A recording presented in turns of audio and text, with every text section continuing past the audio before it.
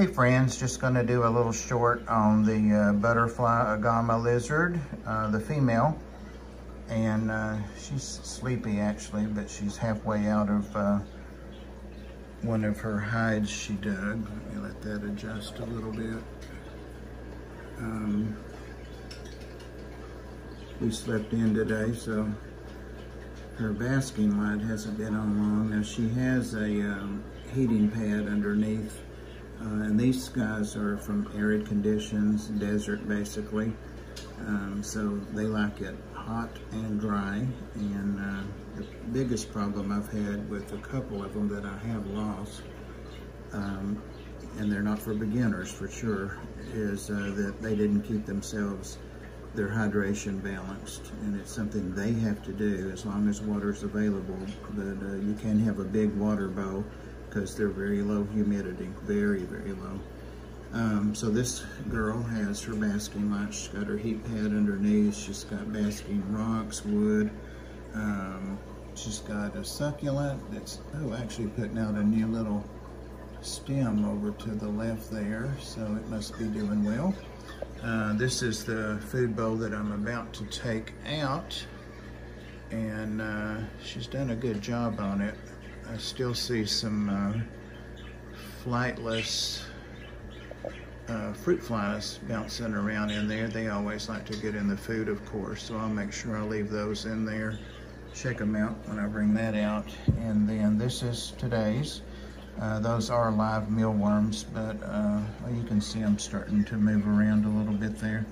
They've been in the fridge, and I got a ton of them for her. It's chopped spinach, it's chopped carrots, and it's chopped blueberries. Little bit of calcium powder on there. She doesn't really need that, but a little bit on there. And the mealworms. So I'm going to put this in over by her.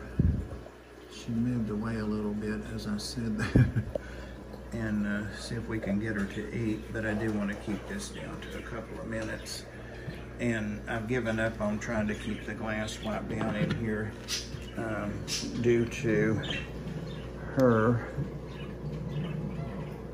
digging and scratching, and one of her favorite things to do is to get under the might be a little better if she'll come out under the food bowl, because it retains heat and captures heat underneath, and that pad is in the corner. It is warm in here. I'd say it's about 90, and these guys are often seen in temperatures of 110 and so forth, so she's very, very comfortable in the 80s and definitely in the 90s, so room temperature is not enough. So, I see her toe, her foot. I basically just wanted to feature what the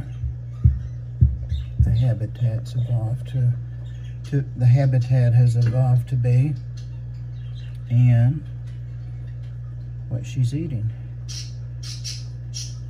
All right, guys.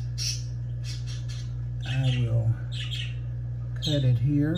Thanks for watching. Sorry we didn't see more lizard, but she does her own thing. I could uncover her, but I'm not going to do that. Thanks, guys. Appreciate you.